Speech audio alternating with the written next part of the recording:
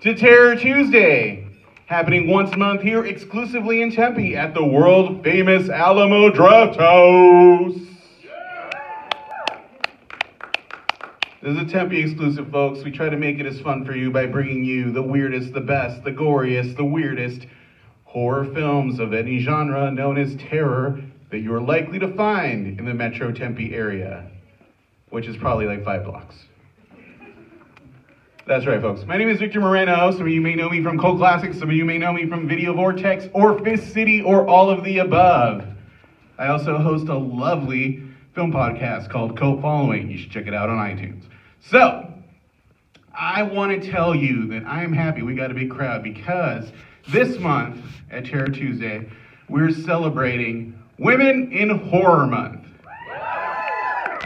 This is an important thing. It happens every February, and we got to remember, folks, women are not just scream queens or final girls. They get behind the curtain and behind the camera, in front of the camera. They craft some of our favorite films. And sometimes these films, on their original release, are not well received, or people just want to post a label on them and be like, that movie cannot possibly be any good. It's got Megan Fox, and she was in Confessions of a Teenage Prom Queen. She was in those terrible Transformers movies, and it's got Amanda Seyfried, her of the weird eyes in the Red Riding Hood film. But no, this movie has a lot going on. It has a really interesting film structure.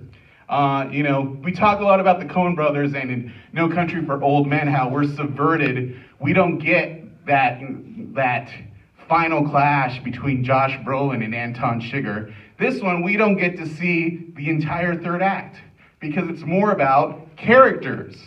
We are learning in this movie about how 2 characters relate, how a crazy event affects their lives, and can they still be friends when demons are involved? Right? Who has seen this movie or who hasn't seen this movie? All right, so what you're going to see in this movie is you're going to see some of the spectacularly kitschy dialogue of Diablo Cody, who wrote Juno, but also wrote some movies I really like but other people don't much care for, like Young Adult or Tully, which are actually really good. You're also going to get some really quality acting from some teenage actors that you might not expect. And what you really get here is the work of Karen Kusama, who's really coming to her own as a filmmaker.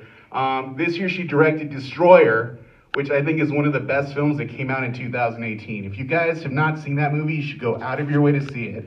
And she also directed a really great horror movie called The Invitation, which is awesome and a really freaky movie about cults. And also has a Logan Marshall Green, who was the main guy in Upgrade. Yeah, Upgrade! Upgrade, people! Watch this movie. Just like a basket of them? That's right.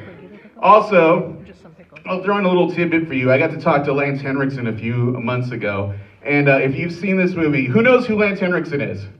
Yeah, Bishop! Yeah, Bishop from Aliens. That's right. He's a very well-known genre actor. He shows up in this movie for like 2 seconds. And the whole thing with that is they were going to do a sequel to this. And he was going to be the big bad, who was the head of a satanic cult and everything. But then the movie didn't do well, so that didn't happen. But he was super excited about it and told me a bunch about it. So find me afterwards and I'll share some anecdotes with you. All right. Who's excited to see this movie?